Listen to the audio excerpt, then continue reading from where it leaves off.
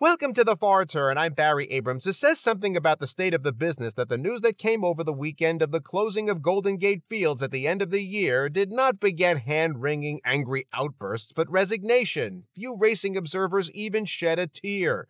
The Stronach Group, which owns Golden Gate, is planning to transfer the horses and horsemen to Santa Anita in L.A. The hope is that field sizes there will grow much more robust, which means better odds on horses when they pay. There's no denying that field size was small at both California tracks, so this plan makes sense, which is why there's no outcry.